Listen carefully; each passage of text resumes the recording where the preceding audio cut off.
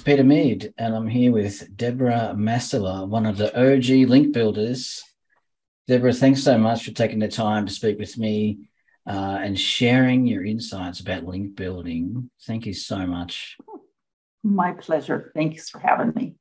What do we call link building these days? I have always, because of my background, the way that I came into this industry, I worked for almost 20 years in traditional marketing, offline marketing. And keep in mind, being older, that when I started working years ago, we had fax machines. That was our big technology. So, yeah, coming into it, and I learned from a traditional standpoint. So we learned promotions and marketing and sales and publicity, and we had to kind of use paper products.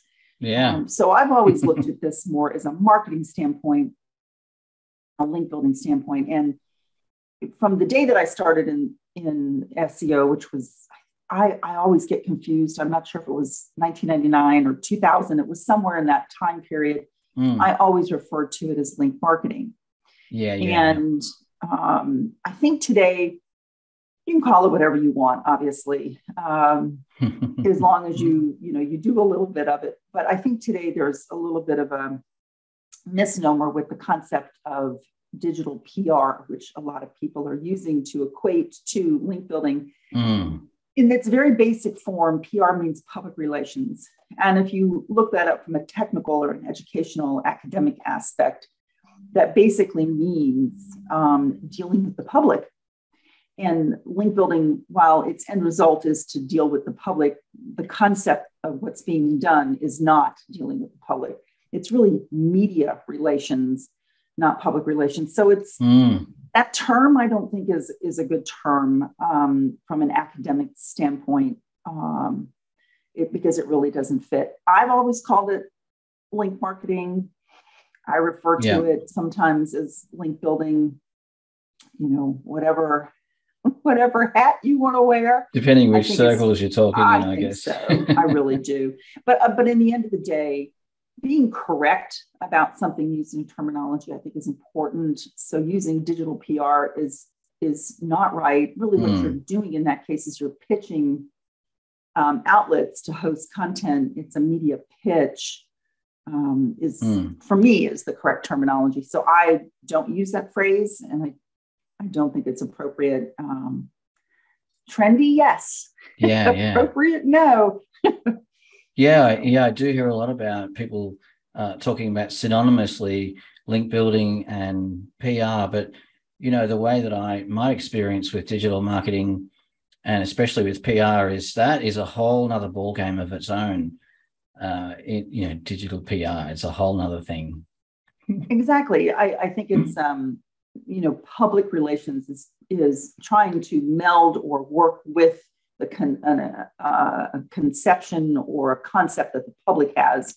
A lot of people, if you think about it, as putting out fires or shaping or melding opinion, it's not the concept of link building and the act of link building, the actual tactic, or actually it's a strategy, not a tactic, is not public relations.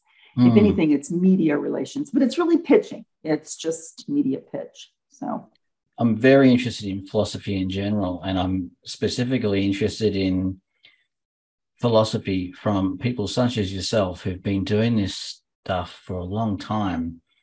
So I'd be interested in could you sum up your philosophy in a few short sentences?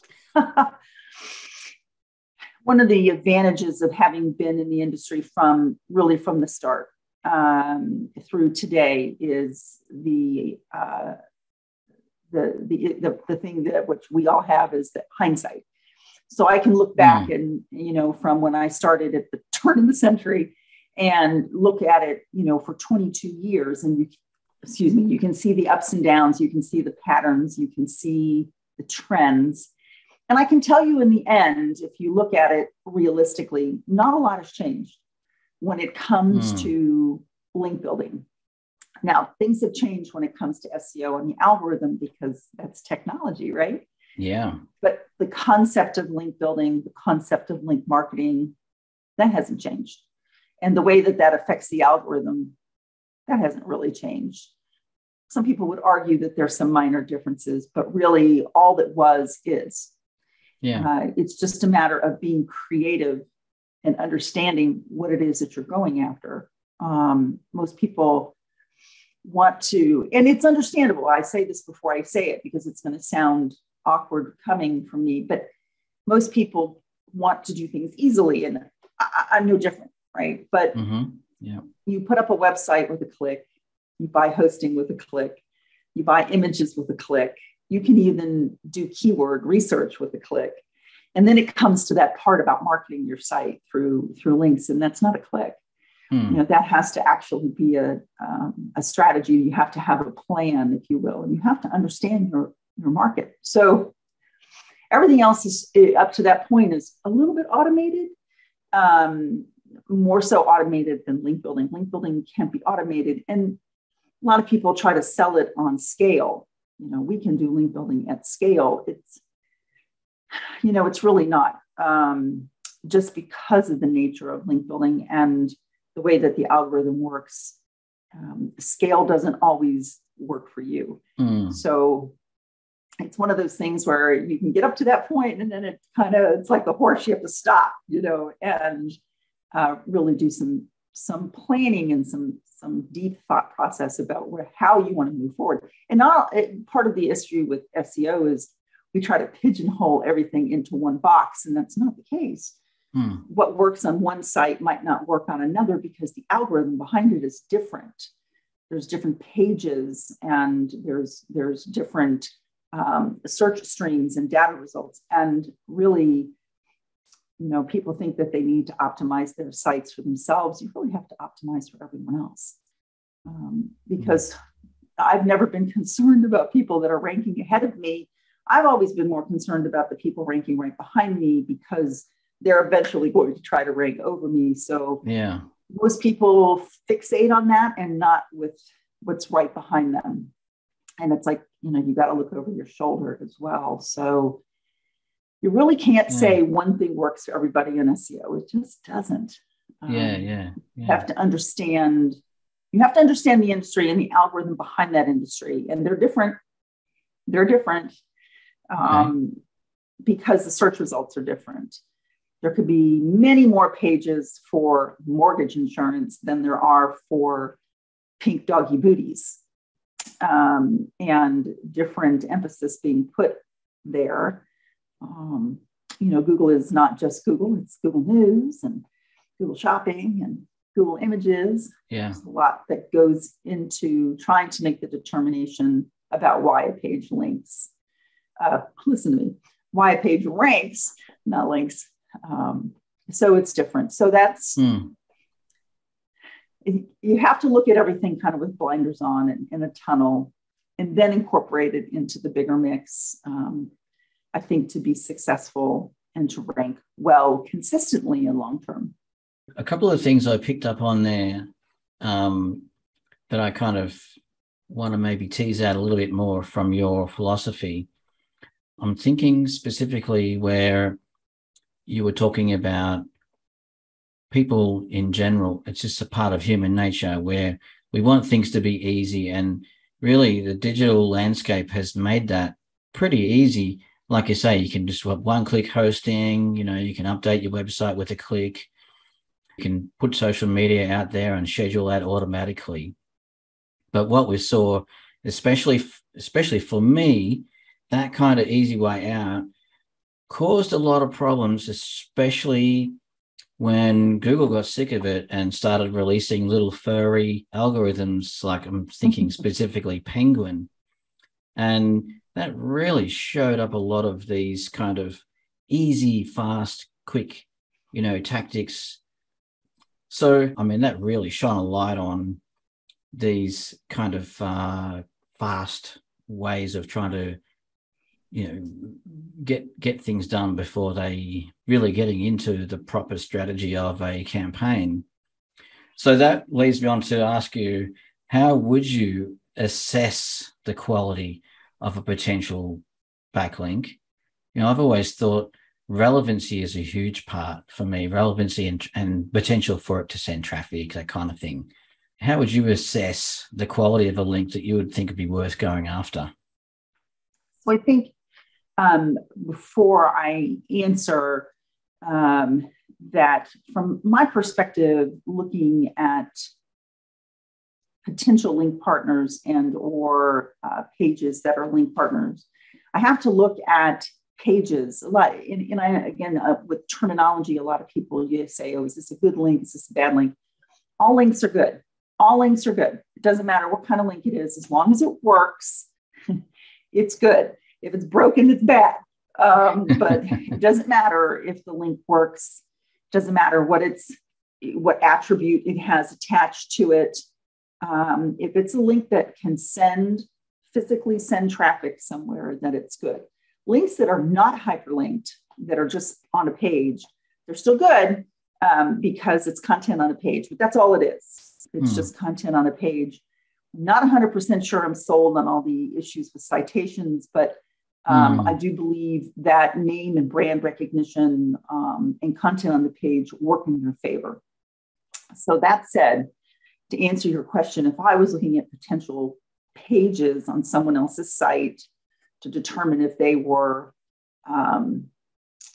worth pursuing, if you will, the only thing I can say is I think every page, as long as attached to a good site, a site that has presence, a site that's not automatically manufactured, i.e. scraper sites, we'll just lump it all together under that term, and pages that are in the index. So, Google can't impart any type of algorithm value to anything if page isn't in the index, or if it's so buried in the index that it's not going to pass any great value. So the question people usually come back with, well, how many, what position should it be in?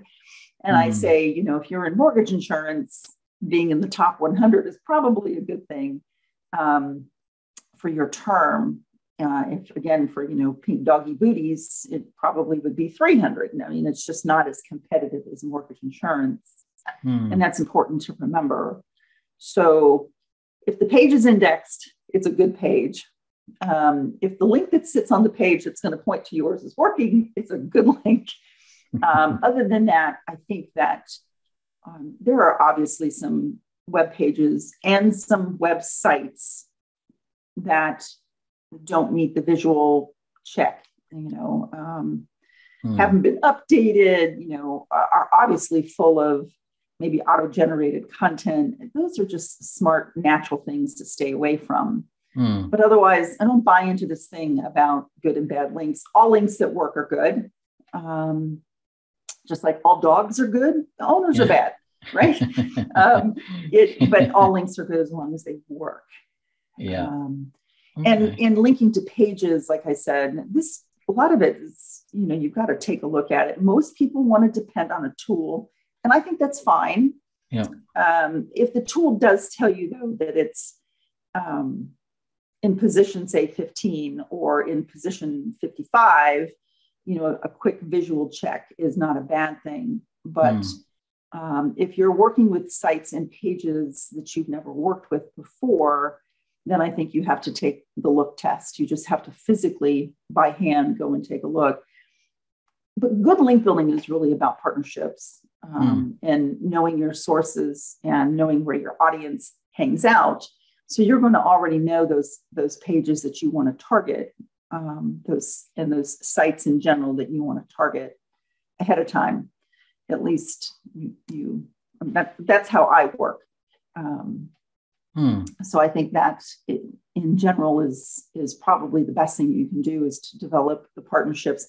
I don't subscribe to this idea either that link building is relationship building. I don't believe that. Okay. It's kind of corny, honestly, to me, because frankly, nobody wants to build a relationship with you. Nobody cares. And I'm not trying to be insensitive, but that's the reality of business. This is business. Yeah. And so nobody cares about you. They care about what you can bring to them. So link building is about finding partners, that will give you a benefit and you can benefit because, again, this is 50-50. Somebody that's stable, stable sites. So, a lot of people come and go on the internet, sites come up, they're not maintained, blah, blah. Those are probably the types of things that you don't want to go on. And obviously what we all, those scraper sites type things, although you don't see a ton of those anymore. I think the algorithm has weeded a lot of that stuff out. But now we have this issue with, how do you say it?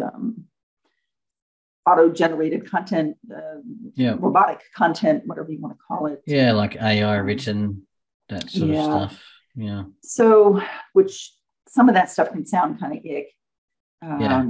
So, you want to, if you're not partnering with the site, you physically want to go and take a look at it. Just make sure it's something you bring home to your mother, and if it's not, don't do it.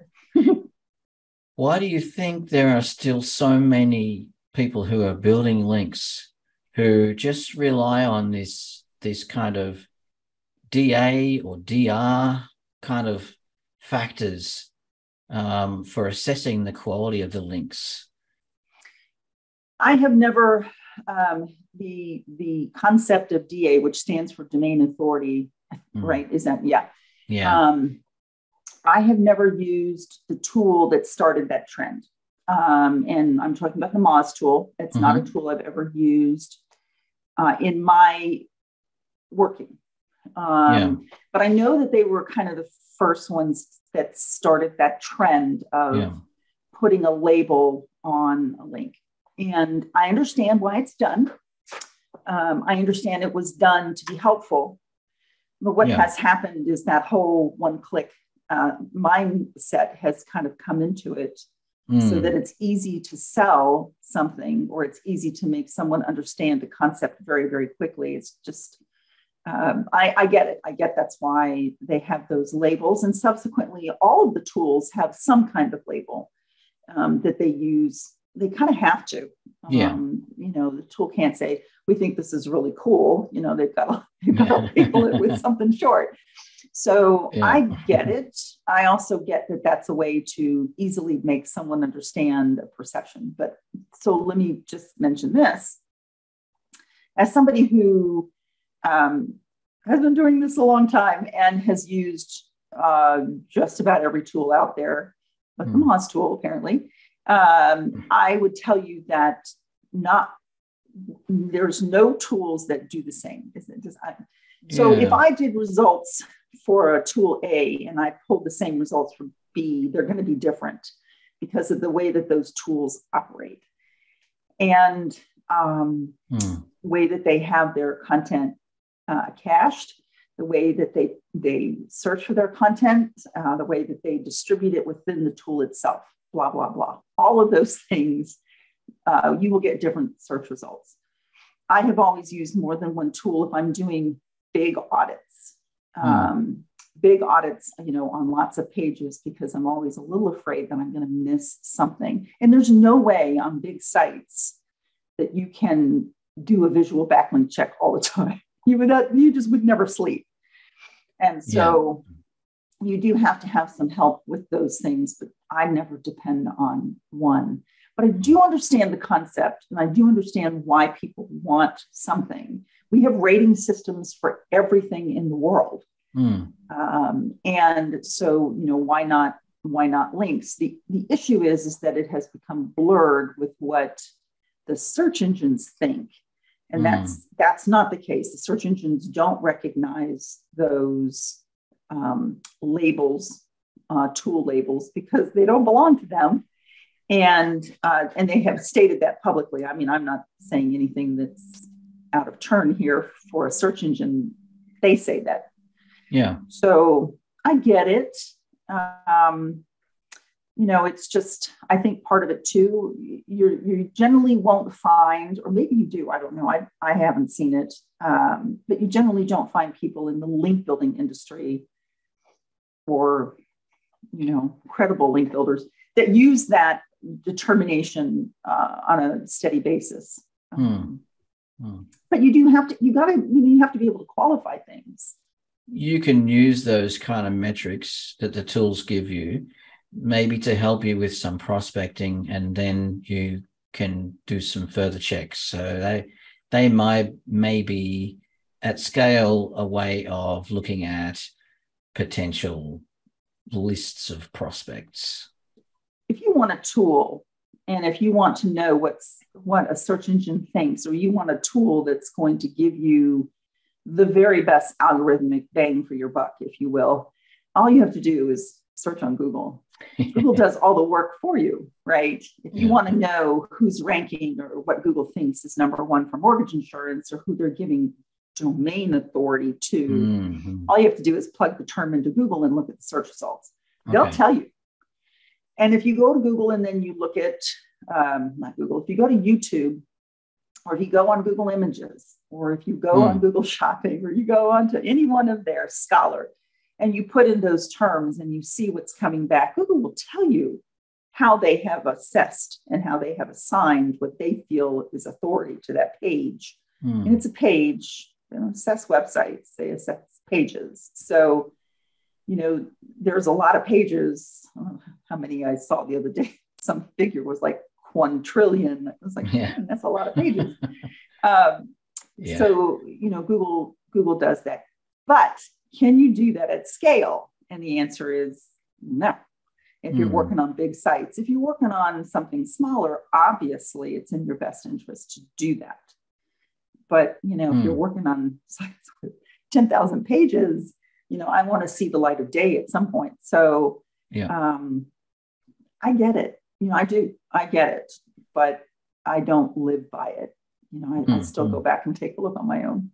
I'd be interested in your opinion about how link building can influence your EAT.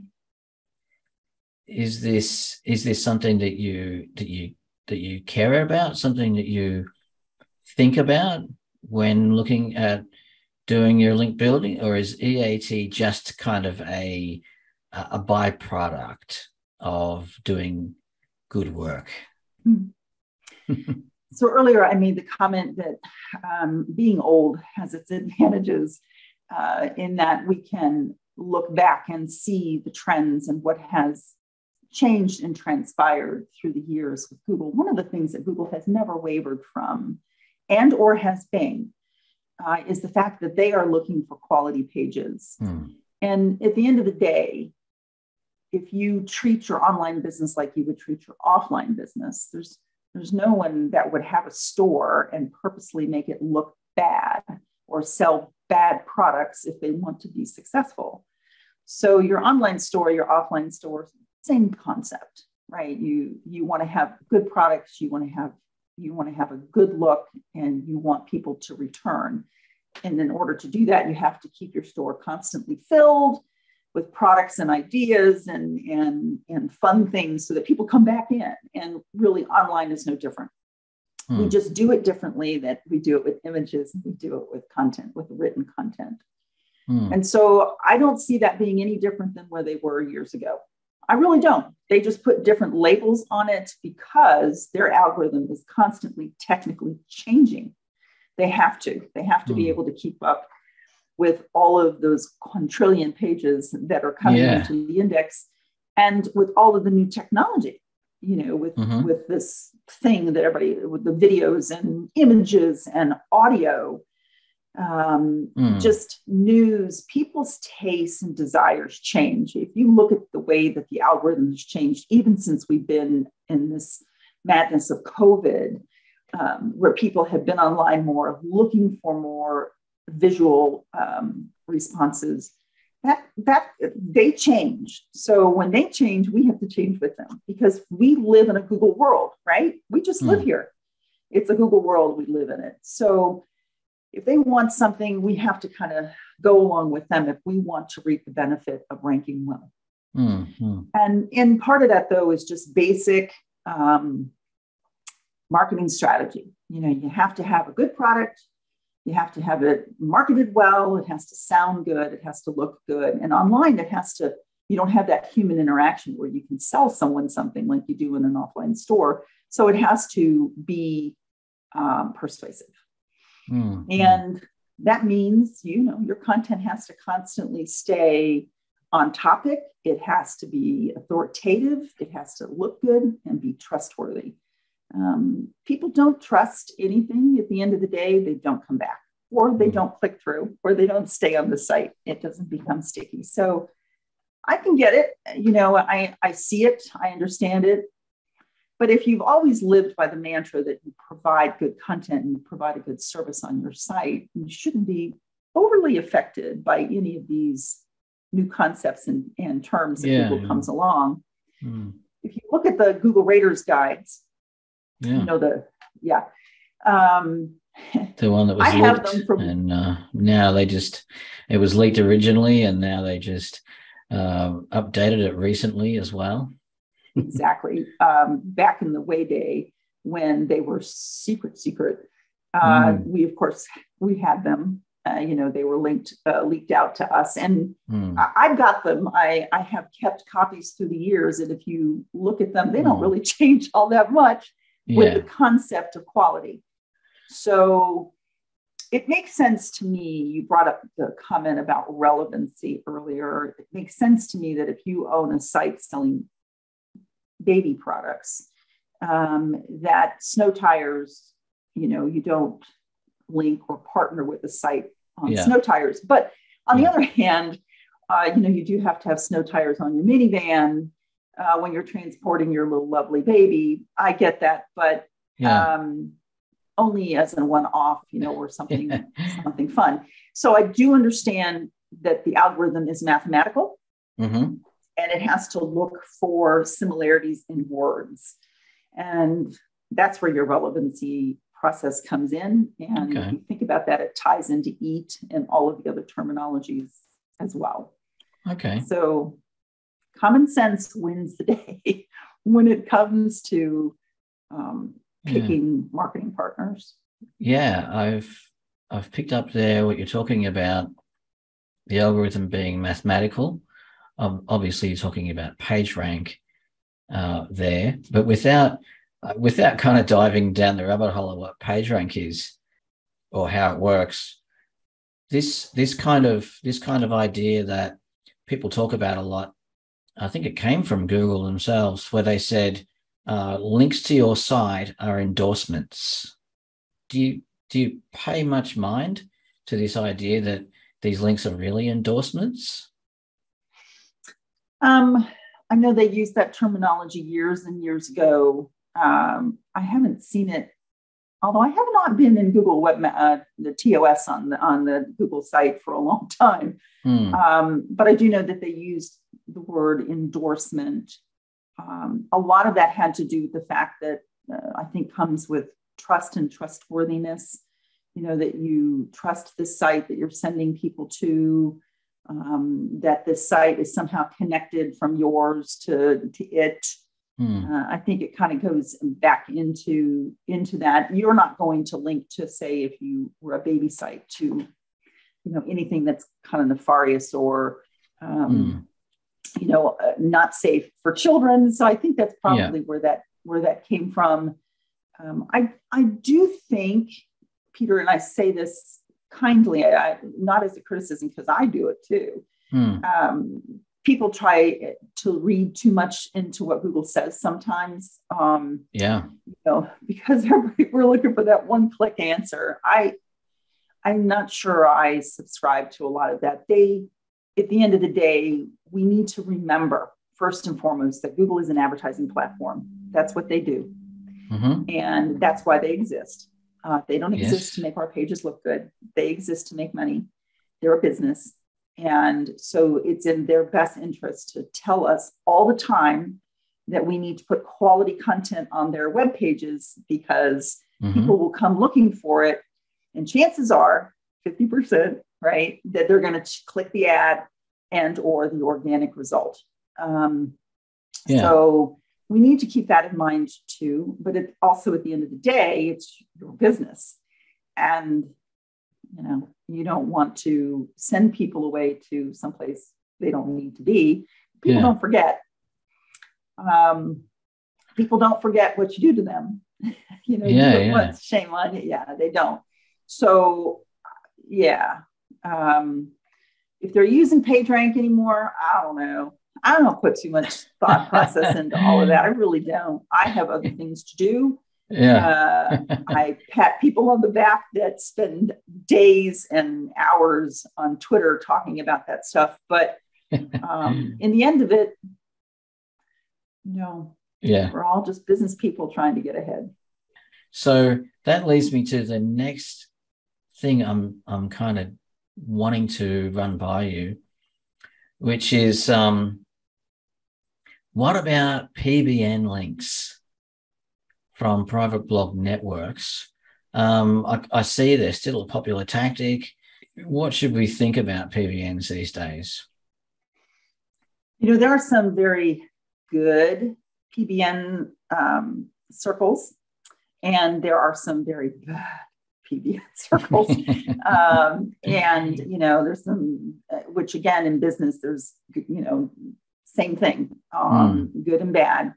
But I think for you as a person, as an individual webmaster who is looking for a site to place content on that has a link back to your site, you need to look really hard at some of these PBNs and ask a couple questions, because not only does Google have an algorithm out there that searches out for spammy sites, there's a whole slew of people, just webmasters, that know how to use these snitch reports. What do they call them? Where you can put a the spam report. Yeah, the spam reports. Yeah, and for a long time, I mean, we did Google's work for them. There was a big push to report sites that in pages that were not good. So they have a database of that already. So they kind of know, what's going on. And then this whole disavow process too, we fed into that. And so there was even more ways that they figured out what these bad websites were, but they pop up, overnight. So it's really, like I said, if you're going to partner with someone, you need to take a look at the site. And if the about page doesn't have any contact information, there's no people visible, on the contact page. Everybody has an about us page and they want to show off their little faces. And that's great, because that means that there are real people behind the site that are working it. No phone numbers, email addresses or generic or Gmail addresses. Yeah. If it sounds and walks like a duck, then, it probably is. You might just want to stay away from those. Do they work? They do in some cases. I've never seen them work long-term, generally because of that issue, your competitors turning you in. It's hard enough you have to work against the algorithm, but your competitors work against you as well in some avenues, in some, keyword niches. It's very competitive. And so people do whatever they can. So you got a lot of things working against you, but you just, PBNs are like anything else. It's something that comes up that is used, and you just have to take a look at it. Some of them are very well done. Some of them not so much. So they don't care if they get burned. I mean, just look at the domain names. Some of them are so weird. You can't figure them out. I have noticed a trend where PBNs have stopped using a lot of hyphens in, used to be a lot of keyword hyphens in a domain. That seems to have stopped. Now it's funky domain names that have popped up. So, if it doesn't look good to you, it doesn't look good to the people that visit your site. So yeah. So what would you say to people who just want to get started? They're not really ready to start doing outreach or that kind of thing, and they just want to get some starter links, some safe links, to get started. I mean, because of course we want to avoid the unnatural links, the kind of links where we go manufacturing them, because they're just probably not going to have the value that we want. So how would you get started? For years, I was on the speaking circuit and, used to do 15, 20 conferences a year and training sessions. Yeah. This was the number one question that I got. Yeah. The number one question was always, how do I get started? It's like writing a term paper or learning how to ride a bike. You have to be sure that you understand that the first couple of times you're just going to fail. So get over the hurt now and the disappointment. And keep that in mind. Everybody starts somewhere. But in that case, we call those foundational links. So link building from a practitioner standpoint, like myself, we categorize them. And they're called foundational links because they just like your house, it sits on a foundation, and that same concept with link building. You'll need to go to all of the, what are they called? Like the associations, your chambers of commerce, any of the business entities that support your industry. And I think this is really important. And you need to get, even if, like I said, don't worry about what attribute is wrapped around that link. Just make sure that you get the link from that, because you need that business reputation, that business support for your business. So go to the Better Business Bureau, go to the associations, go to the chambers of commerce, and get those links. I think the next thing that I would do is, there is any type of community, and everybody has a forum. I swear to God, I found a forum last year for apple pie makers. I'm not making it up. It was active. There were a bunch of people in it. But these guys and gals, they were into baking pies, and apple pie was the primary thing. But it was a phenomenal forum. And down to zoologist, there are forums out there for everything. Yeah. And I would definitely join those. I would join them mostly for the listening. I would get on there and I would take a look and listen to who are all the super posters, who are all the super moderators, whatever you want to call them. I would look to see if they have websites, and I would go off to the side and email them and say, hey, I'm a new site. Is there anything I can do to work with you to be featured on yours? Can I write for you? Can I buy advertising on your site? Whatever, because these people are super users, super contributors, super moderators within that niche. You can do the same thing on Twitter. It's a little harder on Twitter, a little more time consuming, because you have to kind of cut through the crap on Twitter. Yeah. But I'm, like I said, I'm old and I'm old fashioned. So I start with the forums, but forums is just all of these new sites that they have that are popped up out there. They're just forums, 2.0. Yeah. Right. So that's what I do. You could do the same thing. I do it on Facebook, Slack communities, Discord. I mean, I belong to all of them. I troll constantly looking for super users. What I call super users, you can call them whatever you want, contributors, moderators. And that's what I do. And that's how I get started. And generally from there, the snowball goes. Yeah. LinkedIn, Facebook, those kind of places, I guess they're forums, there's groups, there's kind of chats, and a lot less unmoderated, of course. LinkedIn is probably the most, from a link building standpoint, underutilized and underdiscussed platform for lead building.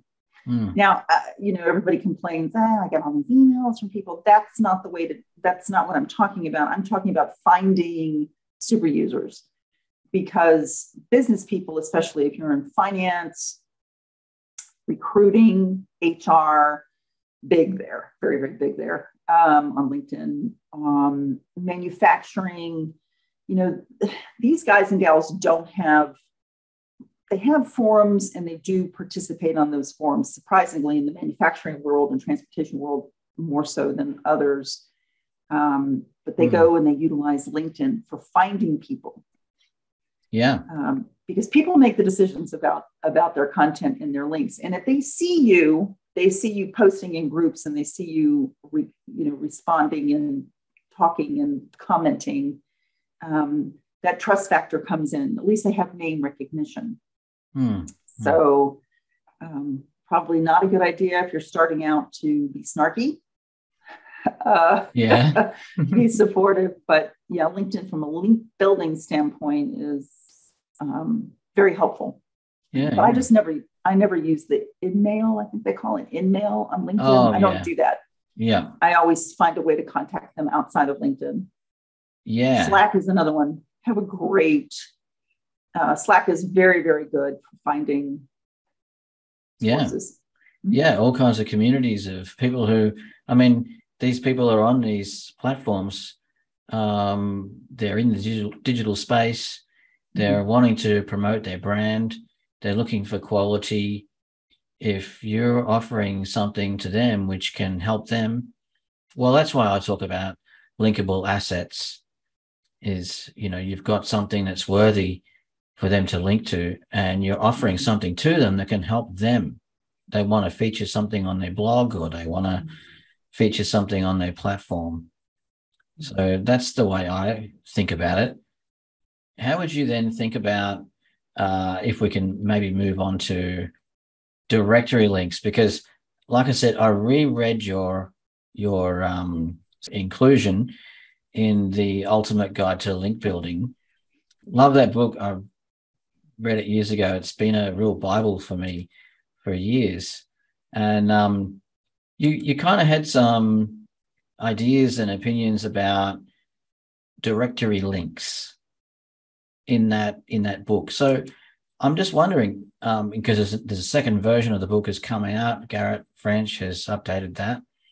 Obviously, sadly, Eric Ward passed away, and but I think his legacy lives on really strongly in that book. And I've always taken notice. I used to be a subscriber to the Link Moses newsletter, and I just loved all of that content.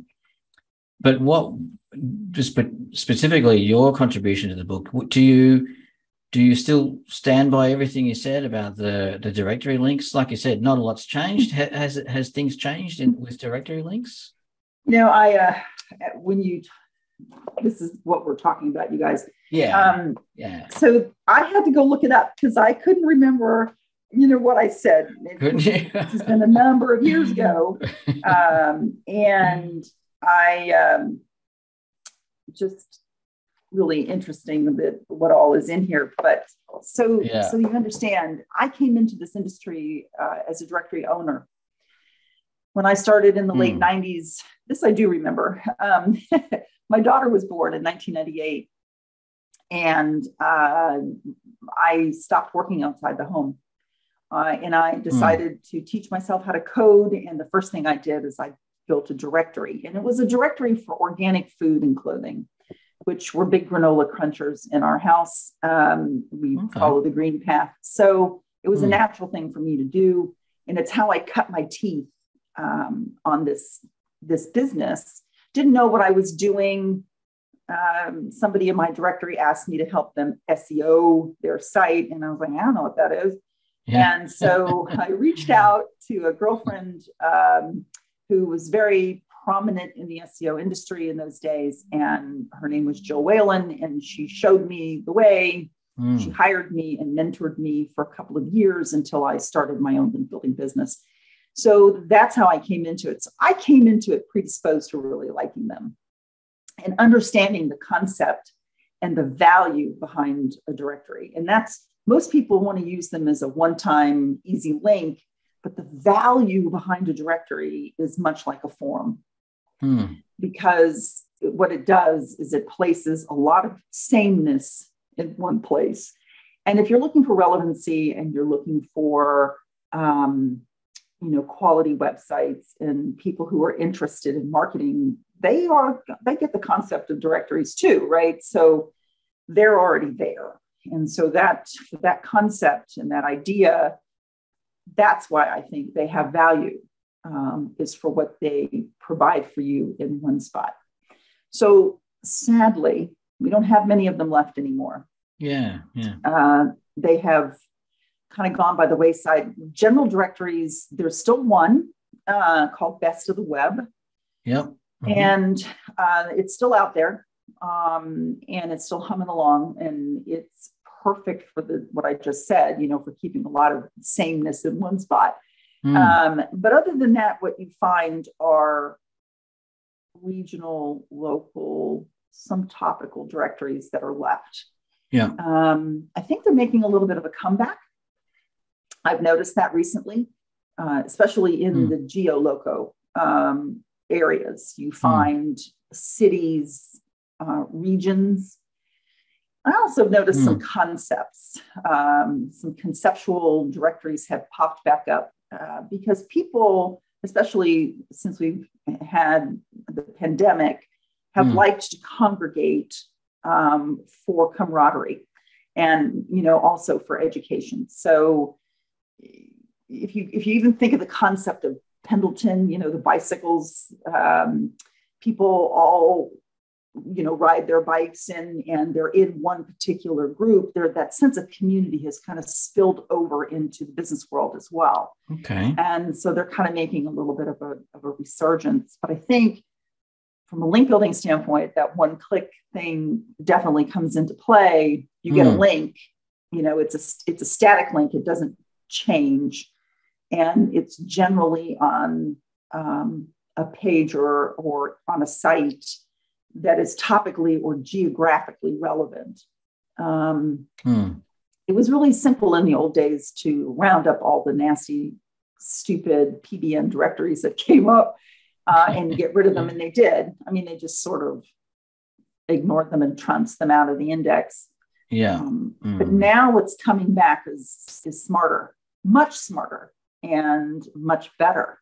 You find a lot of it mostly, I think, through cities and so forth.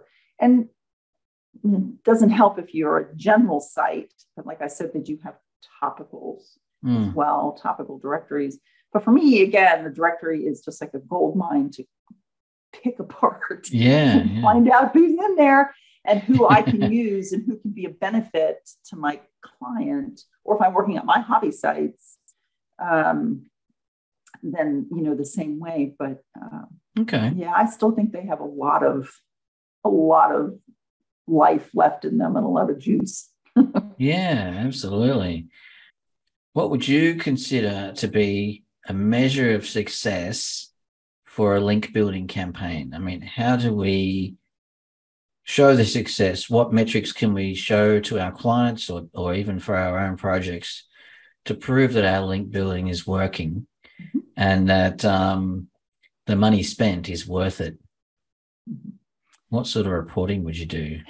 For me, when I'm working on something, I always start with a baseline.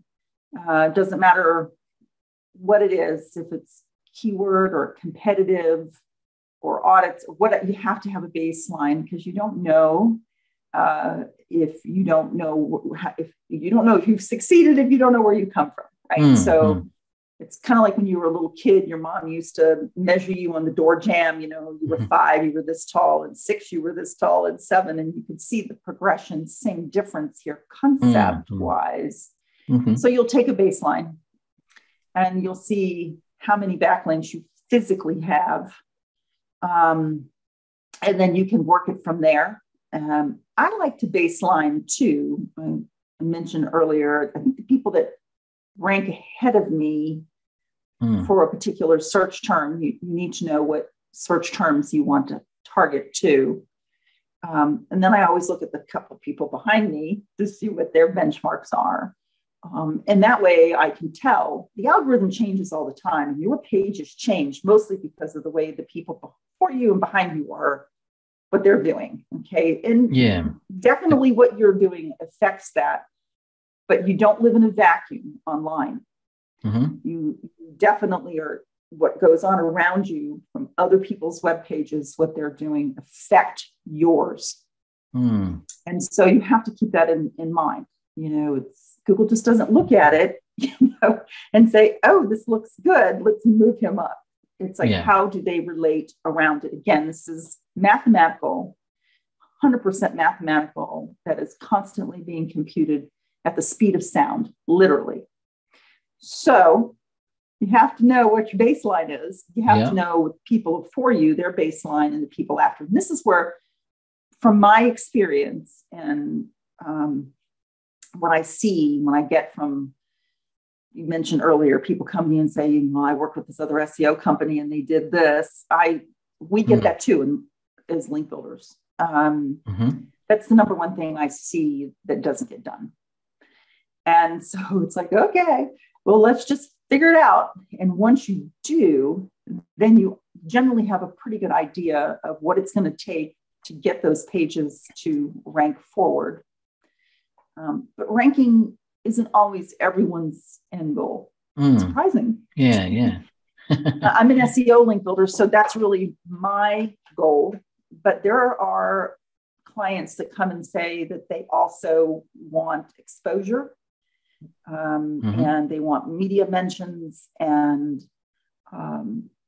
just different aspects that they want for their brand. Generally, you can get a lot of that in ranking, having pages rank well. But sometimes, it's just about being a bullhorn on media sites and media magazines and so forth. So it just really depends on what their goal is. But you got to have a baseline. Okay. You just need to know where to start, and then depend if it's physically counting links, so be it. If it's counting mentions, if you need media mentions, and we use the word media is very big, guys. Yeah. It's got a lot of parts to it. And it really depends on what aspect of media. If you're really working television, that's one thing. If you are, drop my earphone, wait a minute. If you're working television, if you're working podcasts, if you're in scholarly or academic outlets, just really depends on what your focus is there for having mentions. But most people want to rank. That's mostly why people come and say, hey, I need a link building campaign, because they want their pages to rank. What I picked up on there was the benchmarking.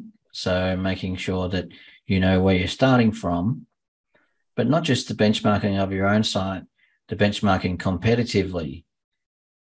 I think that's a good reminder for people that the whole process of SEO is competitive, and as those rankings juggle around, there's winners and losers. True. So very true, and it happens more often than you think.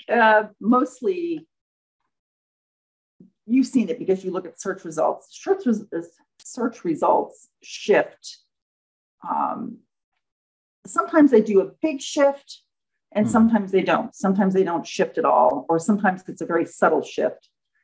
Mostly for me, what I notice is more changes in news and ads than anything, but that affects where you sit sometimes, which affects out of your total control, right? You can't do anything about those things. And maybe your placement hasn't changed, but if, for some reason that term becomes popular and ads are purchased or videos are shot, or whatever, the search results will change. So it's just one of those things you have to keep an eye on.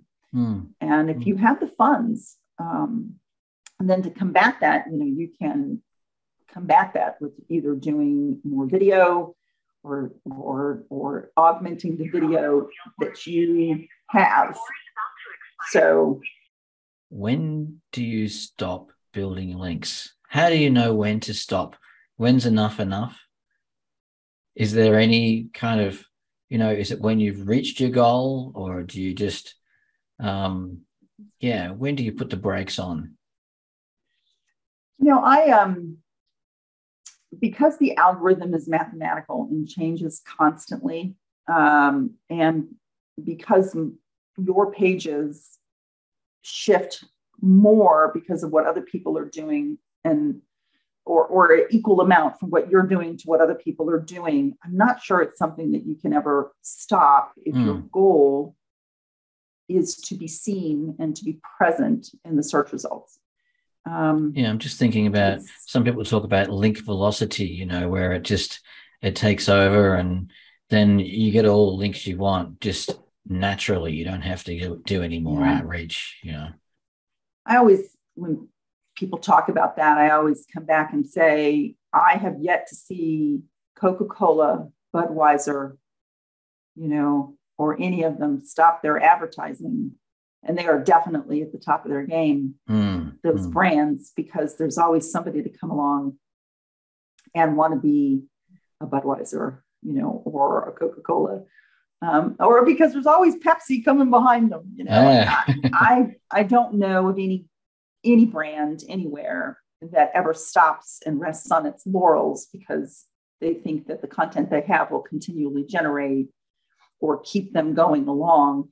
And especially with this idea that this mathematical equation that we have a quadrillion pages for, keeping in line, if you will, I don't know that you ever really can. I think it's one of those things that you can build a brand in a niche. And if you do a good job becoming top of mind, which is really your goal, your goal is always to be top of mind. Oh, I need mortgage insurance. I'll go to blank. Oh, I need pet booties. I'll go to blank. That's always top of mind. But people normally go to the machine. They sit on whatever machine it is that they have, phone, tablet, laptop, to look for something that is probably not top of mind. So you have to work that angle of it all the time too. You're not always top of mind for everyone. So you have to play a couple of different angles all the time, which means you have to always be thinking and watching and looking at it from a different point of view. And the second most frequently asked question I get whenever I'm out and about is how do you do that? What should you do? Should we only focus on doing this one kind of link building, or should we be doing multiple kinds of link building? And my answer is back to that store on Main Street. If you had a store on Main Street, you wouldn't just take out a billboard and walk away. You're still going to do a lot of different advertising throughout the city, throughout the town, in order to get people into your store. Link building doesn't exist just with one strategy. You can't just do blog posts, for example. You have to look at a lot of different ways. And the only way to do that is to really understand your audience. If you really understand who your people are, if you're spending time in those forums and listening to the super users and the rest of them, then you kind of know what's turning people on and what people need. And so you can create it for that. You can create it to build the brand, but there's still remember that guy over here who doesn't know, who you're not top of mind for. So you have to create content and you have to do promotions for that individual as well. They refer to this, as you know, the top of the funnel issue. Funnel issues are generally associated with sales, but in this particular case, you can create it for a link builder as well for people who are looking for information on a product. You have to educate them, and people who are looking to be sold, basically. So two different avenues to look at. So your content has to constantly be different, and where you put it has to constantly be different in those two particular places. And that's where I think a lot of them just kind of falls down, is that they're only building links for keywords and not for the audience. Yeah, okay. So a bit too one-dimensional, some of these campaigns, perhaps. So so part of that would be around doing your research in the early stages when you're developing a link campaign, like a strategy, to develop that strategy, and then think about the different kinds of tactics you're going to use in the mix, I guess. We have the benefit of experience too. When you have a gray hair or three, you understand that Whiskers, and having done, and it doesn't matter. I mean, you could be a young person, but if you've been doing this, for a number of years, you had that benefit of experience. Part of it, though, too, is that one of the great things about link builders like myself or Julie Joyce or Garrett French is that we work in a lot of different industries, tons of different industries. I don't think there's one I've not worked in. And there probably is. Someone's going to challenge me, and there probably is. But you have that benefit, and having that benefit to see, it's one of those things that you've ever heard that saying, yeah, you're not an expert in anything, but you're a master of a lot of things. And it's kind of really broadened my horizons as a person too. I can say, oh, I worked in that industry and I know about this, and this. And people are like, really? And it's like, yeah, because you work in certain industries and you get into them deep enough that you understand the heartbeat of that industry. You can kind of figure out where it's beating. You think about the SEO industry, there are several different heartbeats, but we kind of know where they are. Yeah. If somebody was researching our industry and they were smart, they'd figure it out too. Yeah. So benefit of experience is definitely there, to know what works and what doesn't work. Patience is also a big attribute. You need a lot of patience. Yeah. But there's so many more questions coming to mind, but I just wanted to ask you one more thing. What's on the agenda for you, Debra? Do you have your own projects? Do you have something you're looking to do yourself? So I do, because I have been blessed to have worked with a lot of wonderful people through the years. They do pop up occasionally, and actually frequently. And so I do still work on people that I've worked on in the past. Okay. And so they also refer me to people. If I get a referral, I kind of take that link building mentality. It's like, okay, if so-and-so's referring you, it must be an endorsement. So I do work, on referral, but I do have side projects. I have had what I call hobby sites. Some people, I don't do any affiliate work anymore. I was doing that for a while, and I've gotten out of the affiliate marketing scope, but I do have hobby sites that I keep up. They're fun for me. They're things that I like, topics that I like. Yeah. But I kind of have something up my sleeve with publishing a news site that I've been working with the developer on, trying to get that put together. It's one of those things where if I have a good week, then I push forward. Yeah. If I hit a bump, I'm like, no, maybe I don't want to do this after all. But 18 years of 60-hour weeks doing link work, I just needed a little break. So that's why I do work on referral or for people that I worked with before. And then I kind of do my own thing. And there's a big group of link builders out there that we chat amongst ourselves occasionally. And it's nice. I keep my finger in it. And, because we're both, you and I are in the same Discord group. I love my Ammon and Terry and that whole crew over there. There's several people through the years that I have been really fortunate to get to know and be friends with. So, well, thank you so much. Talk next time. Sounds great. It was my pleasure. Doing good to talk.